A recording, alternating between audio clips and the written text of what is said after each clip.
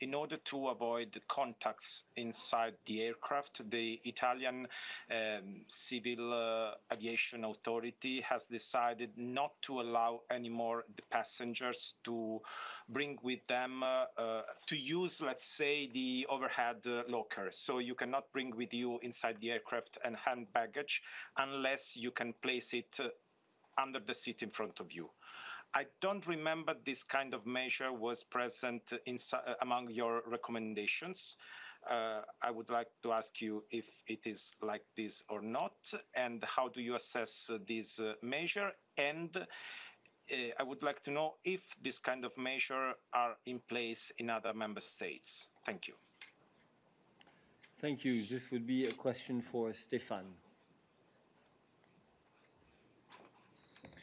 Hello, good morning, and thank you for your question. I'm afraid that I cannot comment on this specific measure that has been taken. What I would like to do, though, is to refer to the aviation safety protocols, which have been adopted by the ECDC and by the EASA, the European Aviation Safety Agency, just a few weeks ago, and which contains a whole set of recommendations addressed to the member states to help airports, travelers, crew dealing with the consequences of the crisis, and to try to make sure that measures are taken to ensure as much as possible the safety of the travelers and of the crew.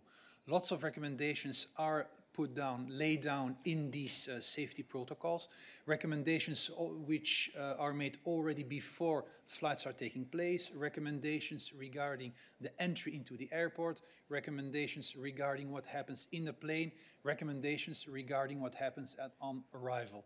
So all these recommendations have been addressed to the member states, and they have been invited to take these into account to set up the necessary regimes and security and safety protocols in airports, airlines, and so on. So it's up to airlines and airports to take these recommendations forward.